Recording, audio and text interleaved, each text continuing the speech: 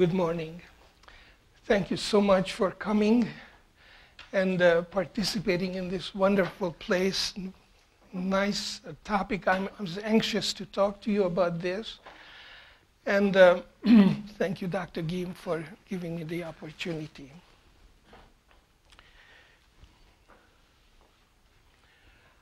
Astrophysicist and director of the New York City's Hayden Planetarium, which is located on the west side of Central Park and 79th Street.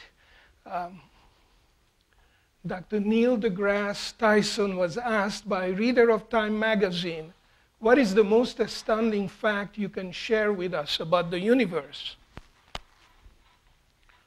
So I'm going to read his response.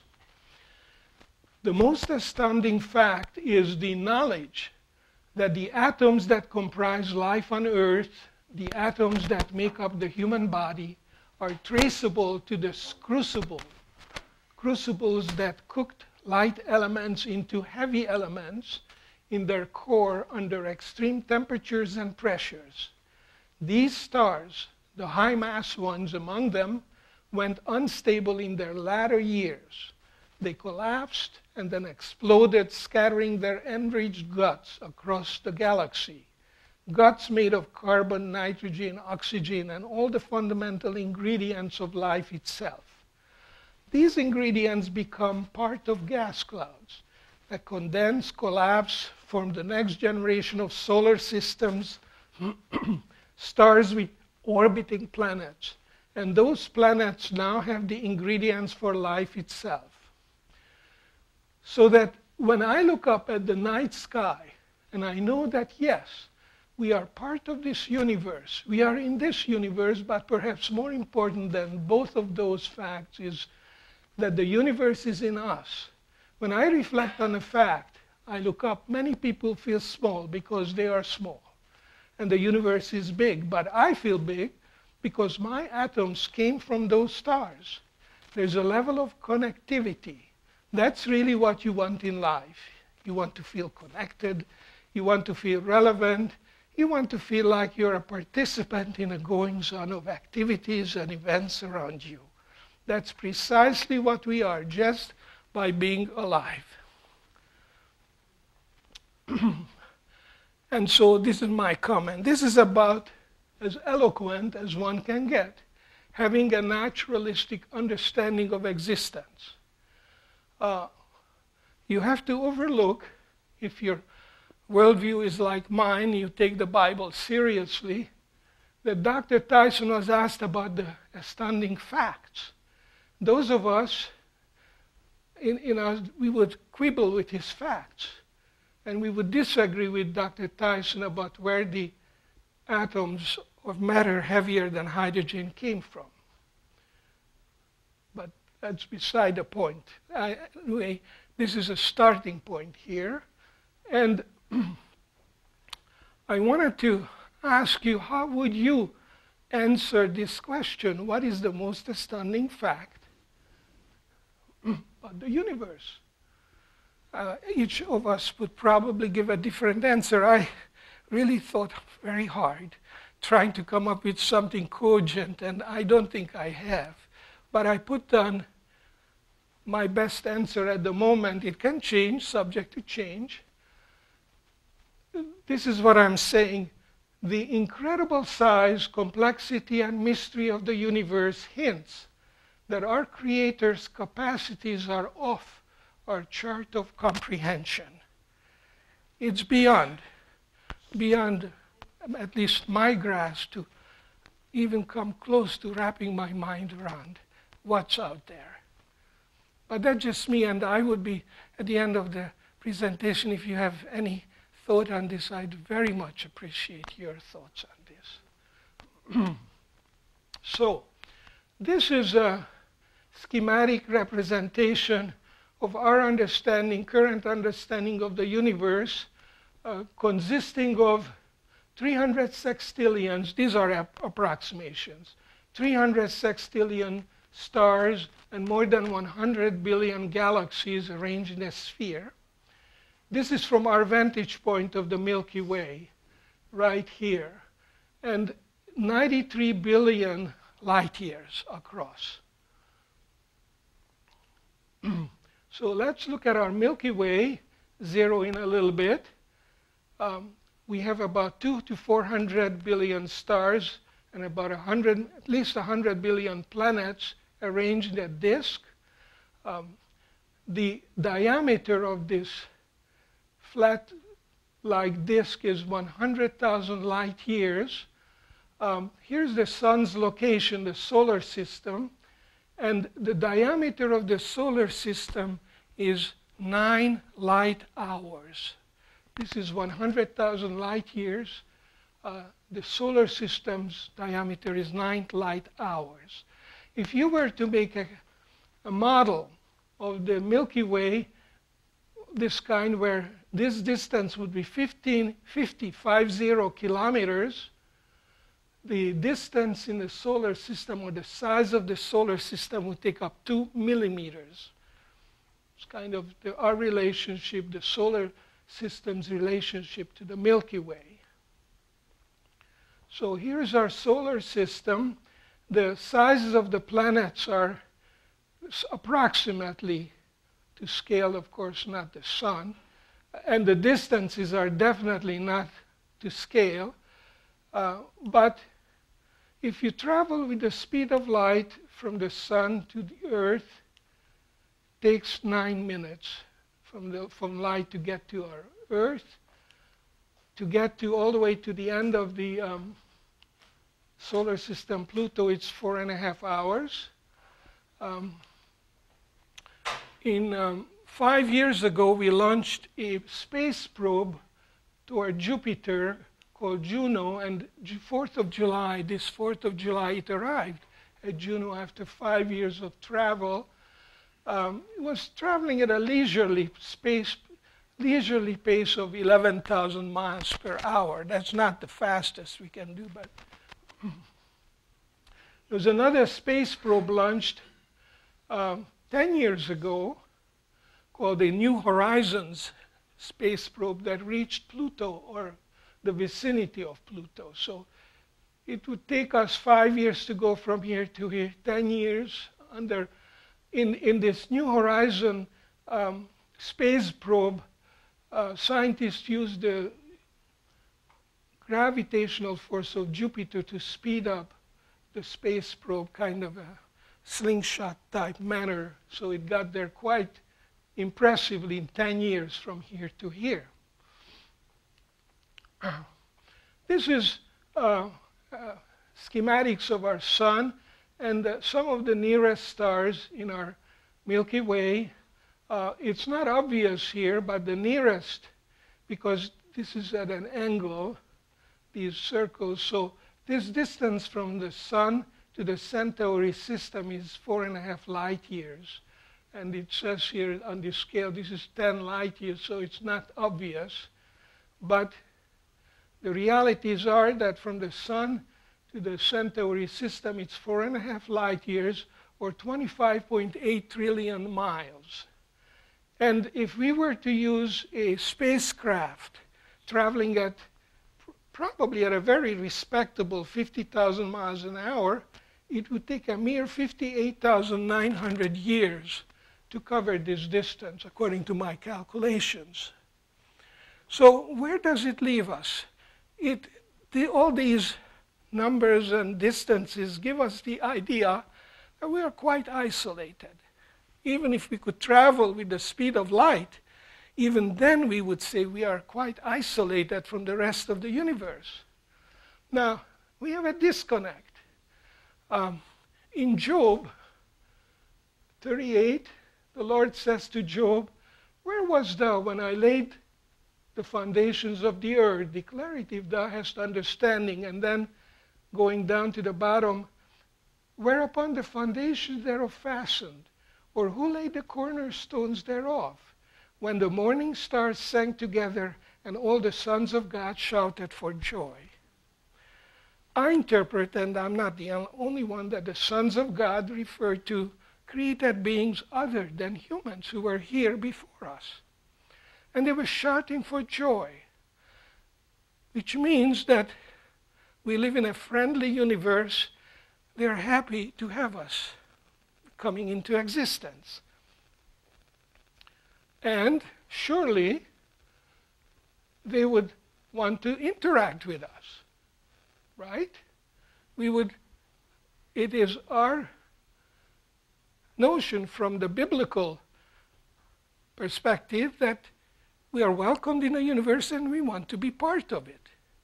But the astronomical data shows us a great isolation. So we have a disconnect here, as I mentioned before. So let me just mention a few events or a few instances from the Bible. In Genesis 28, 11, 12, at sundown, he, Jacob, arrived at a good place to set up camp and stopped there for the night. Jacob found a stone to rest his head against and lay down to sleep. As he slept, he dreamt of a stairway that reached from earth to heaven, and he saw the angels of God going up and down the stairway. Connection, no problem, right? In Daniel 9, 21, 23, Daniel writes, as I was praying, Gabriel, whom I had seen in the earlier vision, came swiftly to me at the time of the evening sacrifice. He explained to me, Daniel, I have come here to give you insight and understanding. The moment you began praying, a command was given. And now I am here to tell you what it was, for you are very precious to God. We don't know how Gabriel could get to Daniel in a matter of 10, 15 minutes from wherever Gabriel was when he received the command to come to Daniel. Traveling at the speed of light from the throne of God to earth in straight line probably takes centuries. Pardon me? We don't know, but I think I'm safe in saying that the throne of God is not in a solar system. Okay? So if we put the throne of God near Alpha Centauri, 4.5 light years away, okay? So that's what I'm talking about. But I hope in a discussion we can get to this, because this is, now, here is from early writings by Mrs. White. I'm sorry. Then there was a mighty earthquake. The graves were opened, and the dead came up clothed with immortality. The 144,000 shouted, Hallelujah, as they recognized their friends who had been torn from them by death. And in the same moment, we were changed and caught up together with them to meet the Lord in the air. We all entered the cloud together and were 7 days ascending to the sea of glass. There. 7 days. With what we know, we got nowhere in 7 days except a lot of empty space. I'm sorry, that was part of this picture, the schematics of the saved standing on this 144,000, a perfect square standing in the sea of glass. So it may be concluded that either there exist shortcuts beyond the 3 dimensions of the universe, or that heaven has transportation modes that far exceeds the speed of light.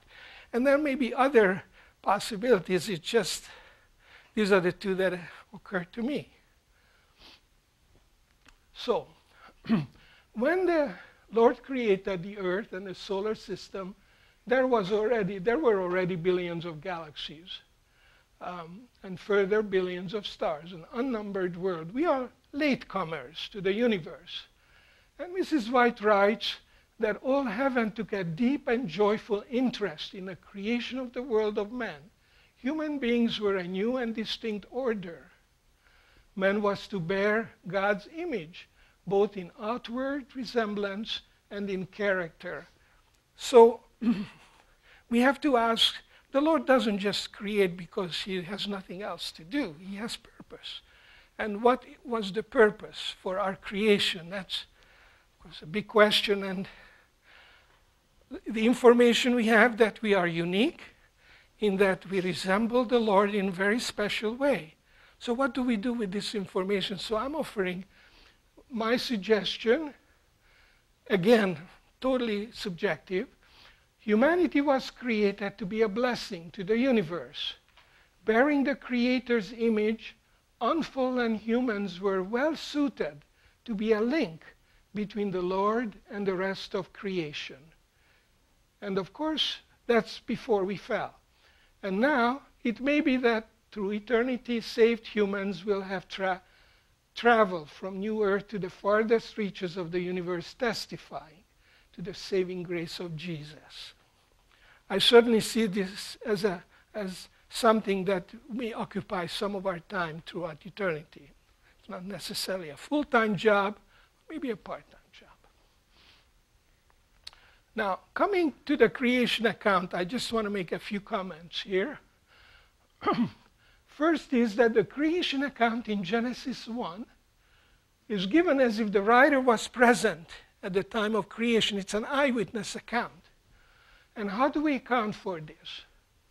I find Mrs. White's comments on Patriarchs and Prophets, page 83, very helpful.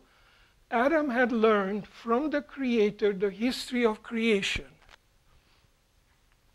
The antediluvians had phenomenal memories. They simply remembered everything.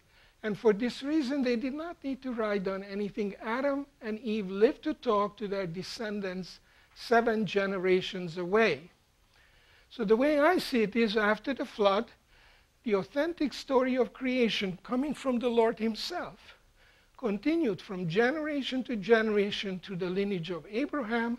And when Moses was tending sheep in the wilderness, he wrote the book of Genesis.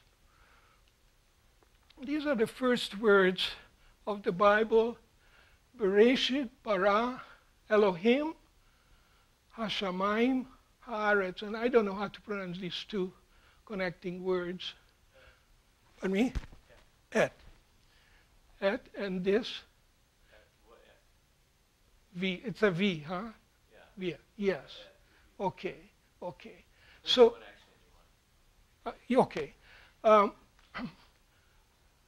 Bara is translated as created because in English language is a very impoverished language, only 500,000 words in it, but it's very, very rich in words, but it does not have the equivalent of bara.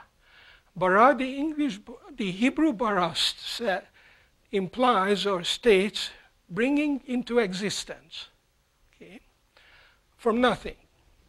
Dr. Bernard Taylor gave a lecture that I heard, and in his lecture he remarked only the Hebrew has this word with this kind of meaning, the bara. After the lecture, I had to go up to him and inform him that my mother tongue, the Hungarian, also has the same word.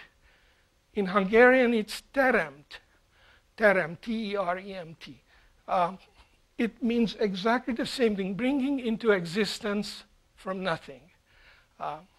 We cannot bring into existence from nothing. So, for instance, when we call in English the dear Lord Creator, we are not giving full credit to the meaning. In Hungarian, we call the Lord the same way teremtő, which means the one who brings into existence from nothing. We just have that fortunate situation.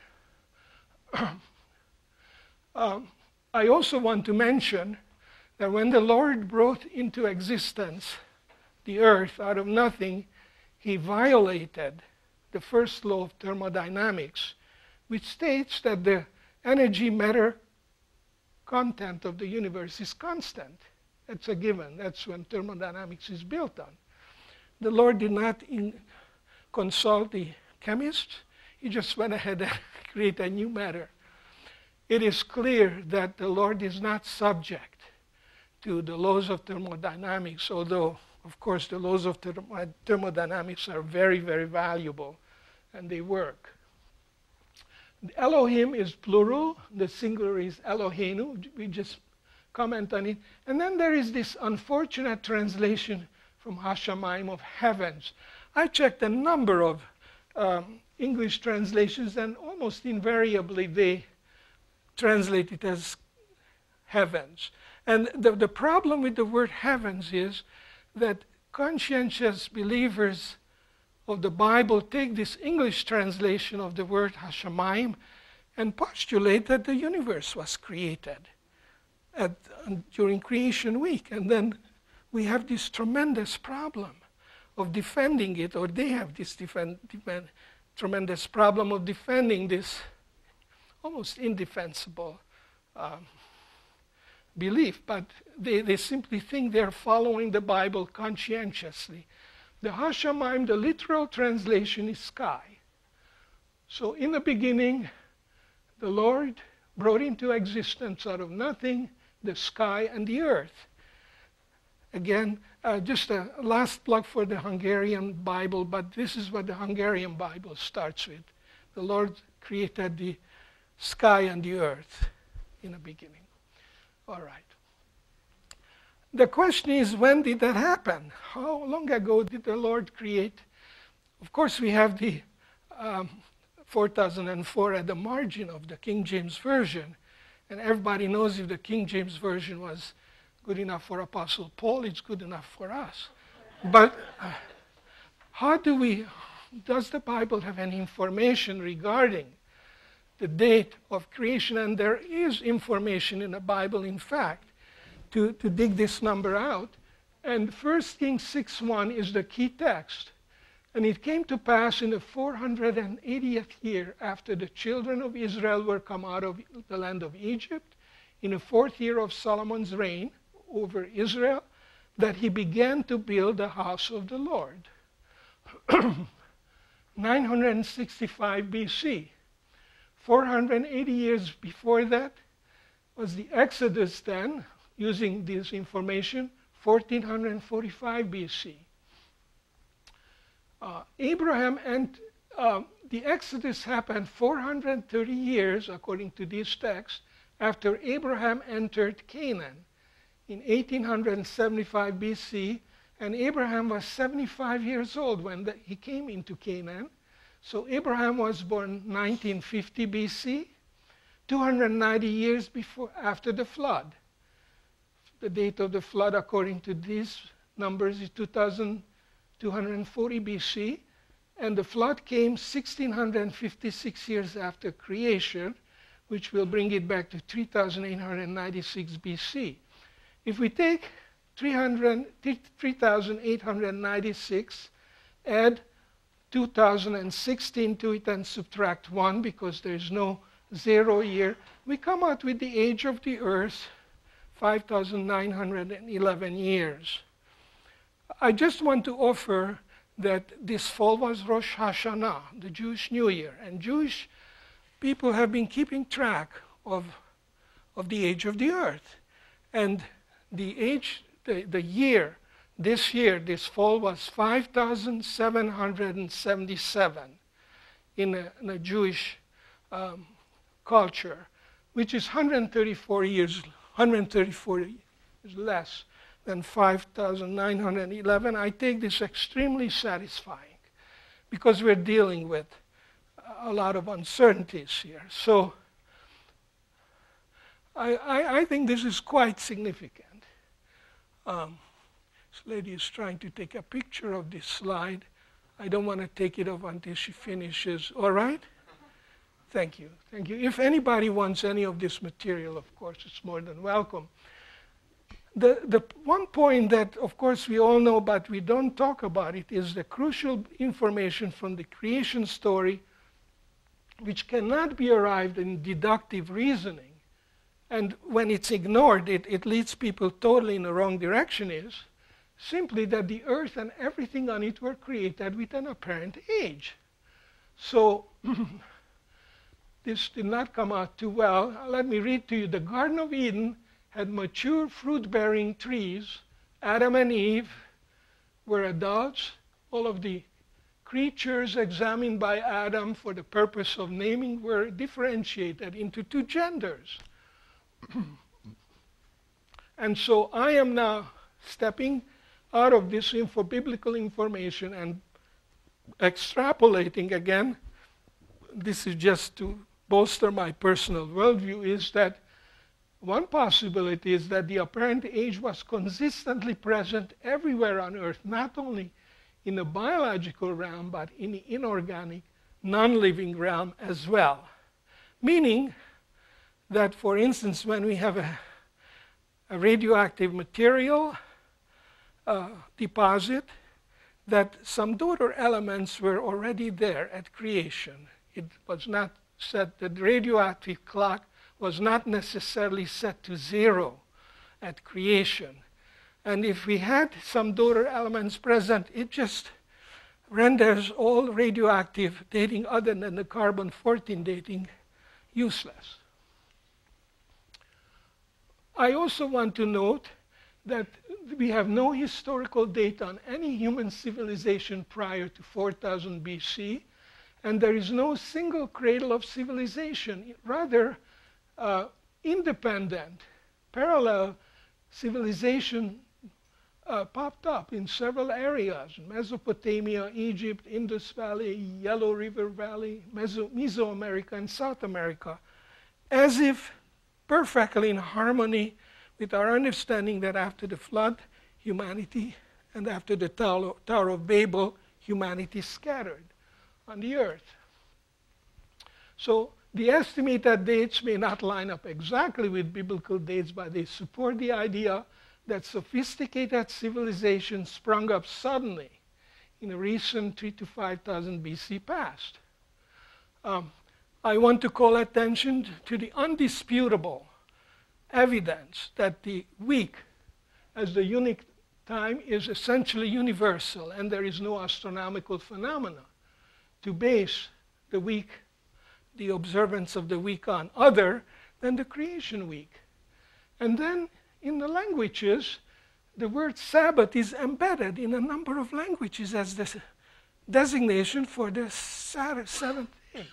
So we have, in Hebrew, we have Shabbat, Spanish, Sabado, Russian, Subotu, Hungarian, Sombat, Ancient Babylonian, Assyrian, Sabatu, Coptic, Pi Sabaton, Ancient Libyan, Ahal, Esabt. And that's just a short list. There could be much larger list, but we do not have any explanation of how the word Sabbath got into all of these wide variety of languages, other than what we know Sabbath is about. One more comment on creation, and that is this phrase that you read in Genesis 1, that God saw everything that he had made, and indeed it was good. The Lord apparently is doing a quality control on his creation. Why would that be necessary if the Lord simply carbon copied a million other planets? If our Earth is simply a duplicate of other worlds that the Lord has made a million times before, there would not be any need for this event, the Lord, to check what he has made. My take from this is that we are unique. We are unique. The Lord created something new, and so it required a thorough examination and evaluation. Now, there were two basic types of organisms that were created by the Lord: organisms with nervous systems, humans, animals, fish, birds, and insects. And the second category, organisms without the nervous system: plants, trees, flowers, microorganisms. These are the biorobots. I'll give you examples of these. And biorobots were created to support the lives of organisms with the nervous system as food and shelter. So biorobots already died in the Garden of Eden. Every time Adam swallowed his saliva, or when animals grazed on vegetation. Here in the middle is my life's work. I worked with E. coli for many, many decades. And those of us in the E. coli society, the world of E. coli, we also divide living organisms into two categories. One category is the coli, and the other is the uncoli. So we talk about billions of galaxies, tremendous distances, and it's naturally to feel that we are quite insignificant. And to just counter this thought, I wanted to take you to where I feel most comfortable, the microorganisms, and to my research, and show a little bit of the care and richness of inventiveness the Lord manifested in microorganisms. This is a phase contrast microscope because microorganisms, the index of refraction is almost like water. So normally you cannot visualize even under microscope microorganisms, but the phase contrast does that. So you don't have to kill the organisms by staining. You can watch them swim around. And of course, using electron microscopy, you can really see more details of E. coli. And I want to remind you that microorganisms are essential for life on the planet Earth in that they convert the nitrogen from the air to nitrates and nitrites, and plants cannot grow without nitrogen. And they're also primary agents for recycling of important elements. So microorganisms were part of the original creation, the way I see it.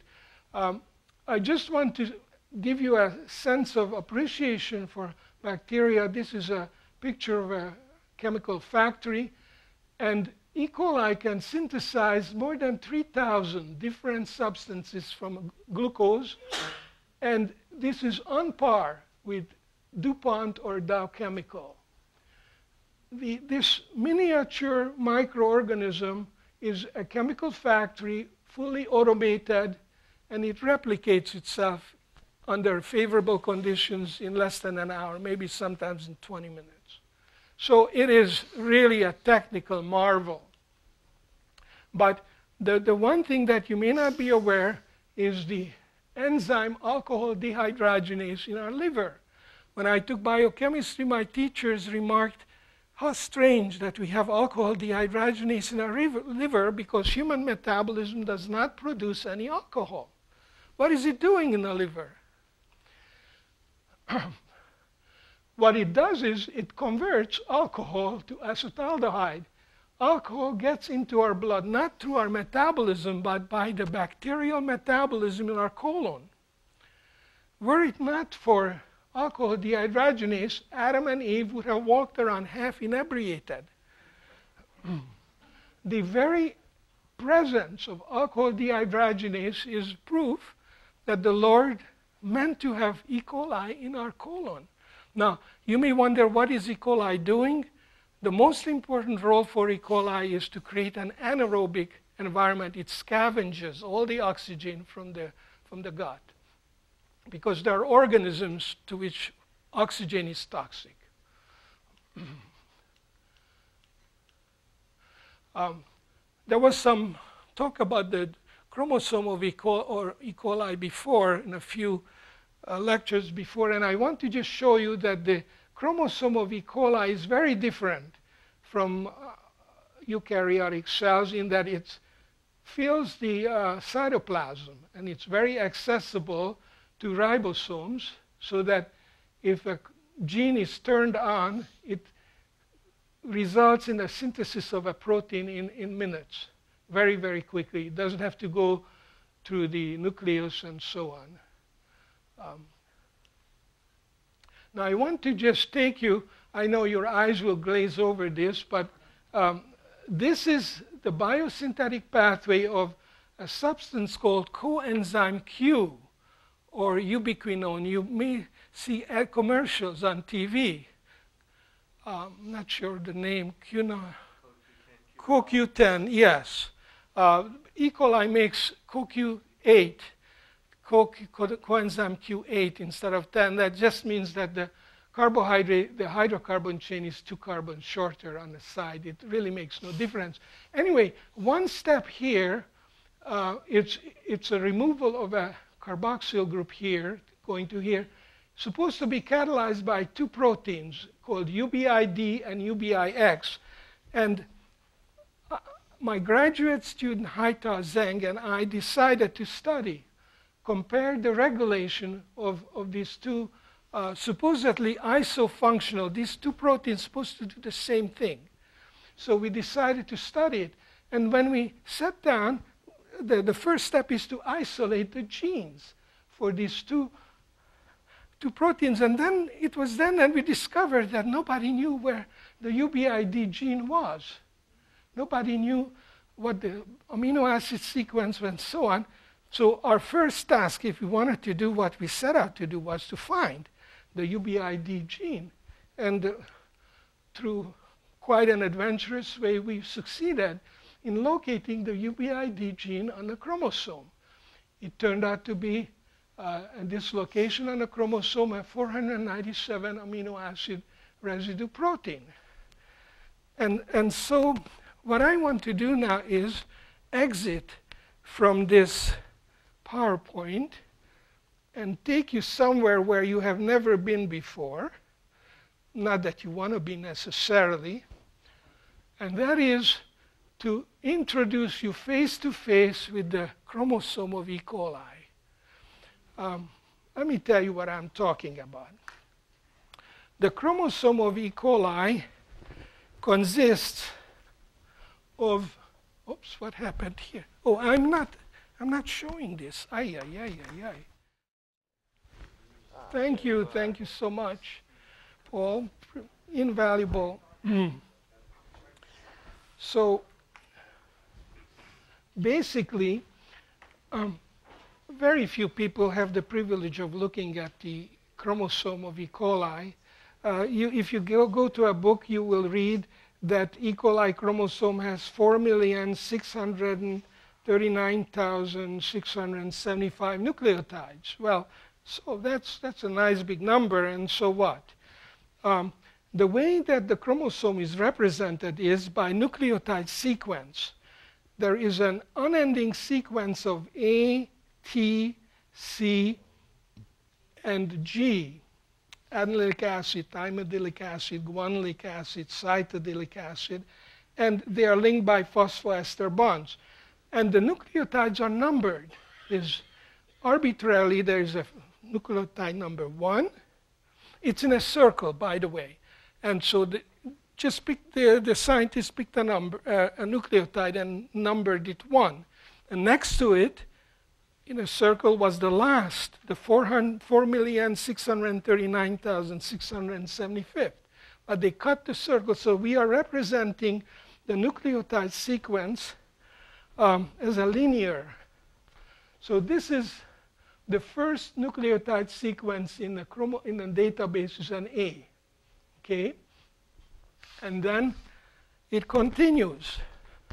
And what I want you to appreciate, that this nucleotide sequence represents the information that is required by E. coli to reproduce itself and to see the extent of this. Okay? So this is the nucleotide sequence. And we're up to page 10. The total sequence is 1144. The gene that I want to show you is on page 992 on this, and I will show it to you. But I want to just let you luxuriate your eyes on this unending series of A, T, G, and C in a apparently random sequence. Pardon me? That part looks interesting. Oh, I will go back. I will go back. To an observer, it's simply the sheer magnitude. But you say to yourself, well, okay, how about any random? You can put any random sequence here to represent. And what I want to show you is that at least in our case, this sequence is absolutely essential. I'm going to now zoom down for the sake of your time, and before you throw me out of here. I'm up to 664. I have to go down to 900. right, 997, I think I overshot it. So here we go. So here is the beginning of UBID. We're talking about the UBID gene. There are 3 times 497, so it's about 1,493 bases here in red. This is the UBID gene that we had to isolate and work with. And there is a mutant of E. coli which cannot make coenzyme Q. And so we took the UBID gene out of that mutant organism and analyzed the UBID gene, and we found one difference. You see this GGG here. This is a code for the amino acid glycine in the E. coli, which works fine. In a mutant organism that could not produce coenzyme Q, this G changed to an A. So this code became AGG, and it was coding, instead of for glycine, it was coding for arginine, a very different amino acid that has a positive side chain. So that change, that one nucleotide change, was enough to destroy the ability of E. coli to produce coenzyme Q. It could not make coenzyme Q. As a result of that, E. coli could not grow in the presence of air any longer. It had a profound consequence. This is an illustration from my personal experience of the specificity that is required to produce a working, functional E. coli. And we're talking about a tiny little organism here. Of course, it's all the coli are represented here. So let me go to the last page to show you, just to give you a sense. I'm sorry, I thought it's 1144. This is the end of the chromosome, the last page. So I wanted to show you this C. See, this C is right next to the first nucleotide, A, that we started out with. Okay. Thank you for being patient with me on this. Now, I wanted to go back to the, I may not be able to, but hopefully I can get back to the, just we're almost done. Here, we're going to go back here. And let me go back to the last slide. Just bear with me, forgive me for not being very sophisticated here. So, here is what I'm saying. Scaling down from the mind-boggling gigantic dimensions of the universe to the mind-boggling miniature dimensions of the bacterial chromosome, some 23 orders of magnitude, we see no diminishing of the sophistication, complexity, and care by the Creator. E. coli was designed with this much, if E. coli was designed with this much care, we can borrow from the Sermon on the Mount how much more solicitude the Lord has for us. In the year 2000, there was an exhibit in London, the Millennial Dome exhibit, and Shirley and I were fortunate to visit that. And here's a picture of Shirley in front of a stack of 3,000 phone books, which the caption said, "This represents the information content of the human chromosome." Approximately 1,000 times as much as what's in E. coli. So I close with the word of the psalmist. I will praise thee, O Lord, with my whole heart.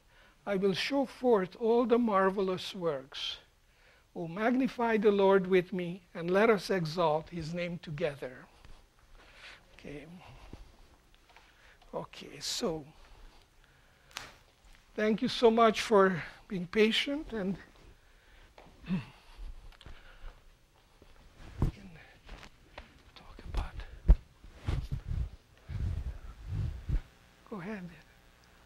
You said that E. coli reproduces once an hour or even faster than that. 20 minutes 20 under minutes. various advantageous conditions. How does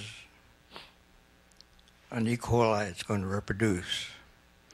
reproduce all those bases in 20 minutes Yes. and separate out without getting tangled? Yes. Yes. How does it do it? Yeah, The, that's my question. The chromosomal replicating apparatus is a marvelous device attached to the inner membrane, and it appears that there is a mechanism that shuttles it through.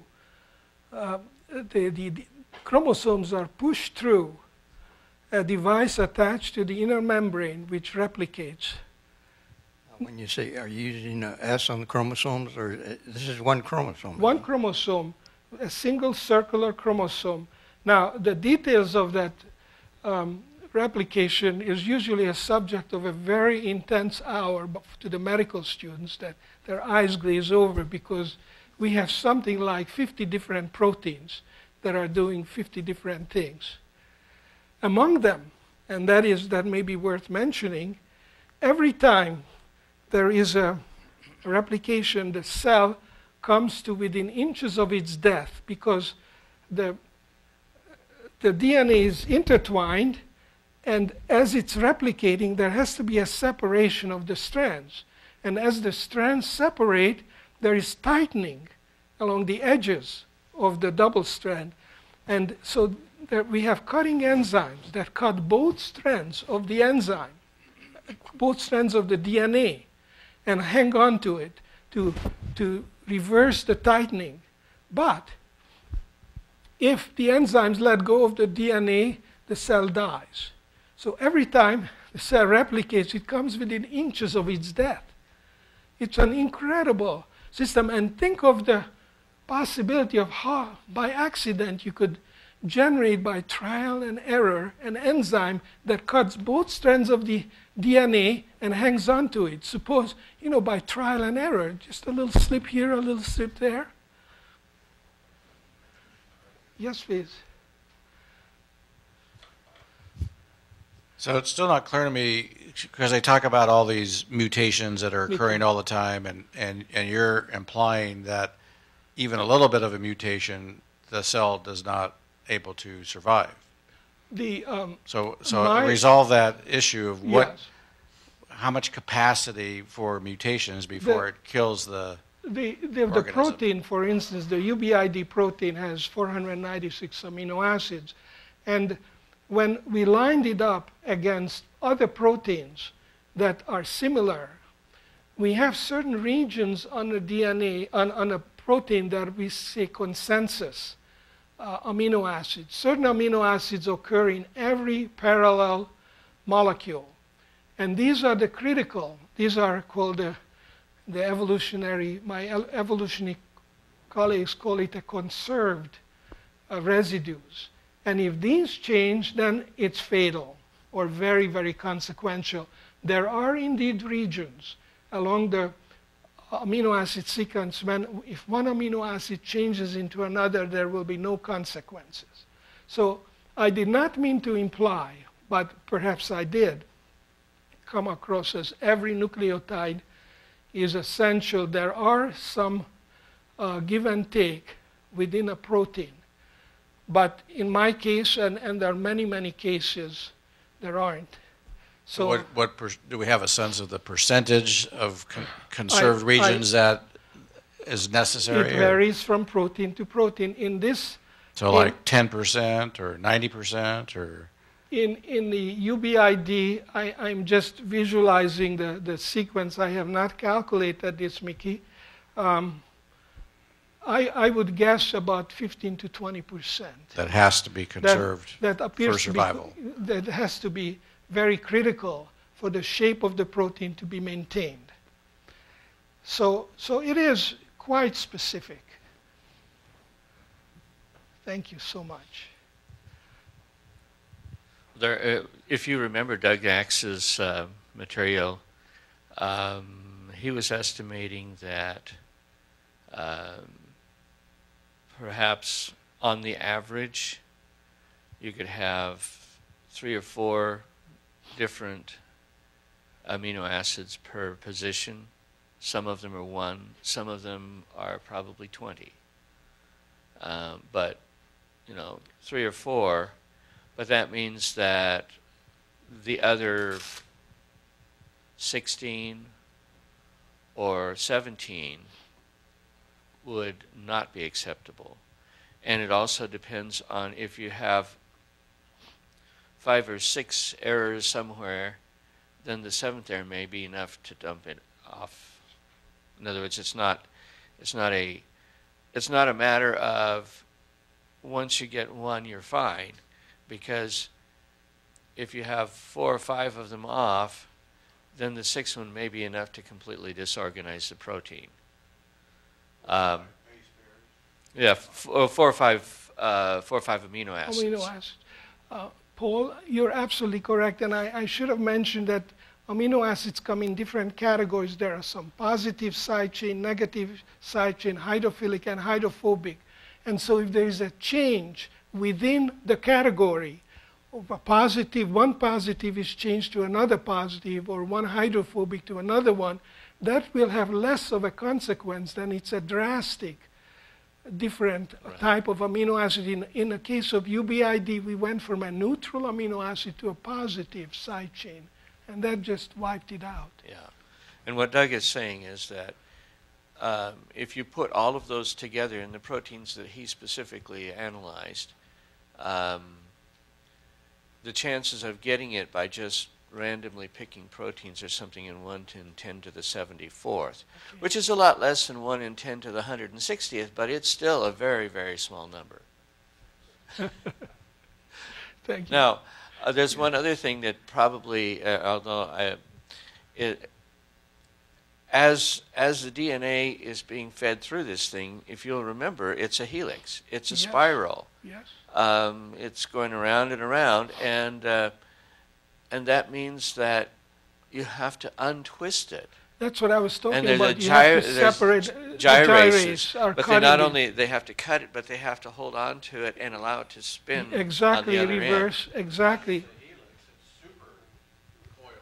Well, It's not just a helix, it's There- like there super coiled, are so you don't even have access to the sites unless it's unwound, yes, right? Yes, that is becoming a gray area. How do we get through the supercoiling inside a cell? I don't know the degree of supercoiling in a cell. So that's in question now, you mean, or we just don't It's understand it? my personal ignorance on that. Well, like sickle cell, I mean, one amino acid substitution completely alters the... Well, yes. Now we're talking about different, hemoglobin and so on. So it could be that one amino acid difference might kill it too. Right? It could inactivate the protein, but as Paul mentioned, it's not just tinkering with. If you tinker with one area of the amino acid sequence, it has effect elsewhere.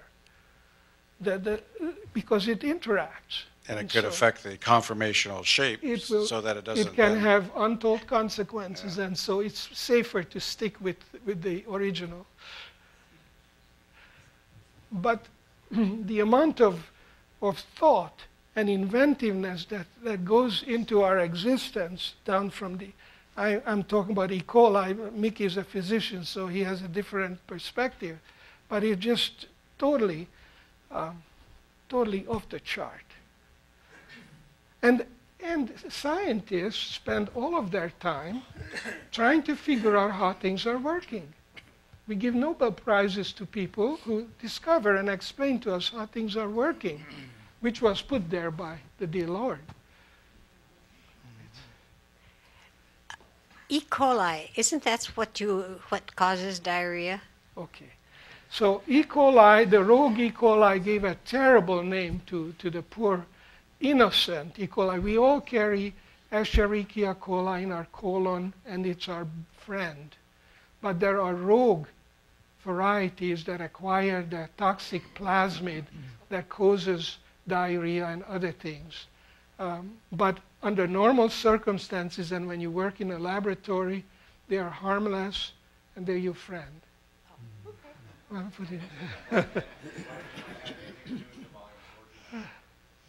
And we know more about E. coli than any other organism, except maybe the human. I mean, and what we learned from E. coli, we extrapolated to other organisms. So my professor once said, jokingly, an elephant is just like an E. coli, only more so.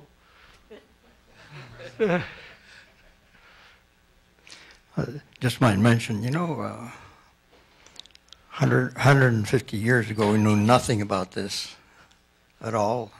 A whole new universe of biochemistry and DNA has come into being. But I sit and wonder about you talked about the universe and this level, Yes. about the subatomic level.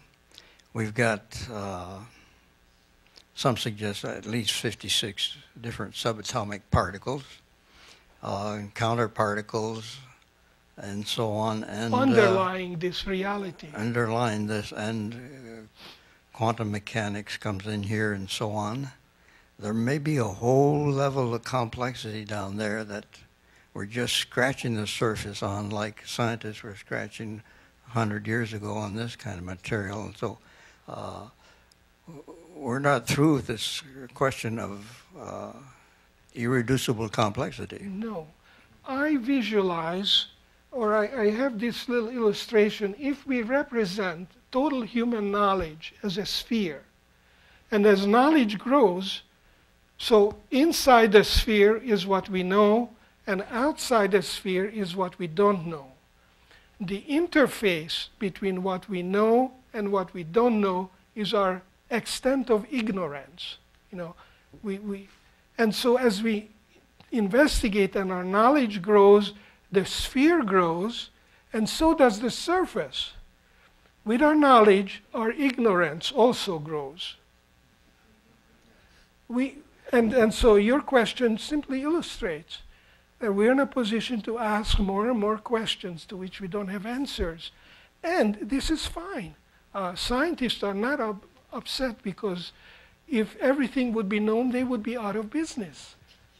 So they love a challenge, but along with the increased knowledge, we should have humbleness. And instead, what I see out there, especially in the world of creation evolution, is a tremendous hubris, that people talk in those terms as if they would know everything.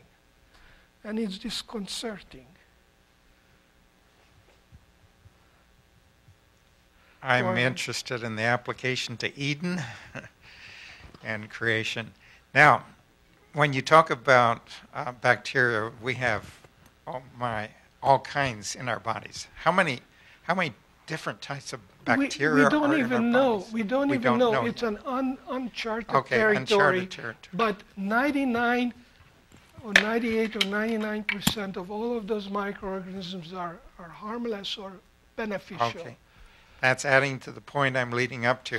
If you examine the soil and the production of soil so that plants can grow, there's a whole universe of bacteria in the soil, right? Now, you go back to creation. God created the soil, right? So he must have created the bacteria to keep that cycle going of Yes.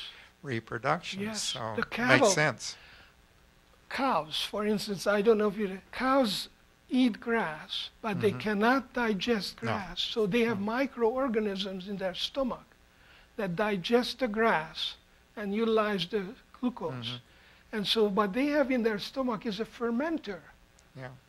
And yes. So please. I feel bad that sometimes fellow Christians are laying the blame on Satan for all these marvelous productions, when you show just the DNA, the sequence, I mean, the complexity is just awesome. It's also And we have a complex designer that And I'm sorry, I want to comment on this. I forgot to add that when you see this DNA sequence, you can isolate it, and it's nothing more than an inert piece of polymer. In order for that DNA to do its job, it requires a living cell to transcribe and translate what's on it. Okay? It's like you have a cassette tape, and without anything else, it's totally useless. So is the DNA. Please. There's some groups down in Florida and Texas that are studying the soil in depth. And what they've discovered is that there are some of these microbacteria living in the soil that have a symbiosis with the roots of a plant. And when the plant is needing a certain type of material, like a phosphorus or aluminum or something like that, it will give that information to one of these very selected microorganisms, and it will then travel through the soil, find a source of that material, and bring that material back to the root of the plant as a transport within the soil itself. And this microorganism actually will move through the soil to find it. And they have discovered that one of these microorganisms evidently traveled a mile in the soil to identify and find what the plant was needing and bring it back to the plant. Fascinating. Remarkable. Fascinating what's going on in the soil that we stand on and plow under and think and it's put dirt. our little tomato plants in, and be thankful that the tomato plant finally gives us a tomato, and we don't realize that all of this is going on unseen underneath the ground, which we don't even see. Yeah. But these microorganisms have a symbiosis with the roots of the plant themselves. Fascinating. And of course, the nitrogen, that the nitrates are also a result of fixing the air, same nodules. Right. I mean, like David said, we're fearfully and wonderfully made. Wonderfully made. The whole world is made that way, and we do not know just a fraction of it. Yes, please. I think all that our talk here lately is an illustration. You know, Ellen White says when we are in eternity, we'll never stop learning. No. And I think this is an excellent example of how the smaller it goes, the more worlds you see. That's how God is. And that's to me, is one of the greatest wonders of the universe. Thank you. Yes. No, we live in it's a wonderful life, you know, the movie title, but it's so true. It's so true in every way. And those of us who have been blessed to study the natural world in science, we are fortunate to get glimpses of it. And it's, I think, our task is to carry it and share what we discover with those who don't have the privilege of looking at the chromosome of E.coli.